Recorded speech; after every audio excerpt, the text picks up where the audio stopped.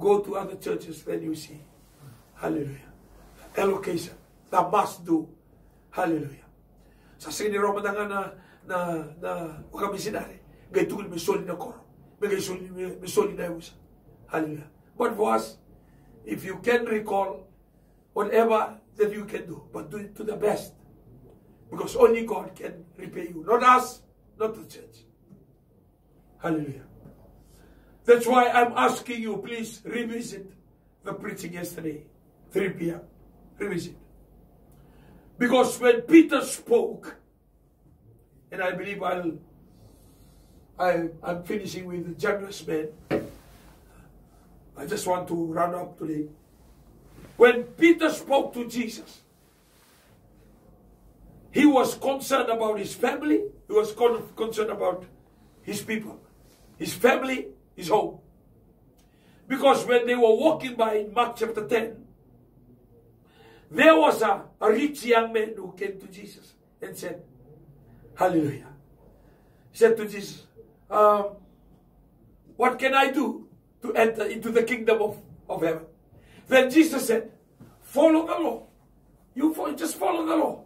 And he said, I've been following the law when I was here. And then Jesus turned to him and said, if you really want to be good, go and sell your property and come and follow me.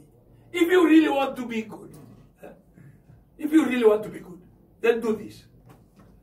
You see, the best thing in this life is to give everything or to give to the things of God. Because Jesus said, the reward is always for those that leave his father, his mother, his brother, his sister, his home and his land, for me and the gospel. For me and the gospel.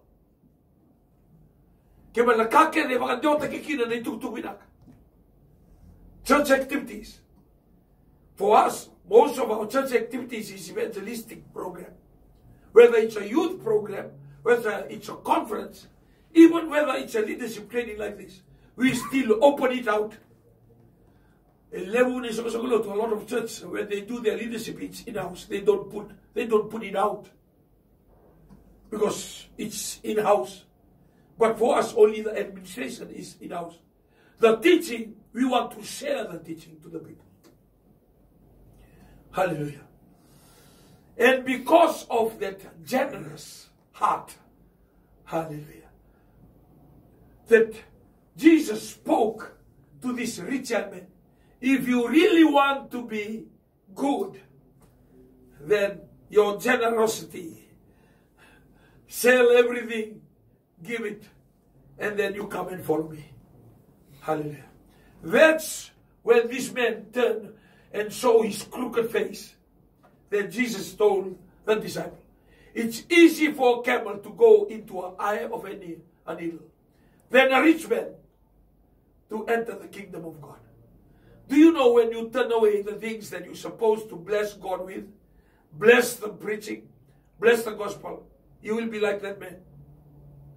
Because we are called for the kingdom. The calling is in the kingdom, the extension of the kingdom. What is the kingdom? Jesus. The preaching of Jesus and the word of Jesus, the gospel of Jesus Christ, the love, the birth, the death, the resurrection of Jesus Christ. That is the gospel. To share with the people, the sharing of the word of God. Hallelujah. And then Peter said, that means nothing. We can do nothing. What we are doing is nothing. Hallelujah. Because Jesus said that. So, in the mind of Peter, he's saying, man, if this man cannot enter into the kingdom, then what about us? That's why he asked that question. Lord, what about us? We have left everything and come and follow you. Is anything there for us? If you speak like that about the rich man, what about us? We are not rich. We have nothing. Hallelujah. And then Jesus said, no one leave his father, his mother, his brother, his sister,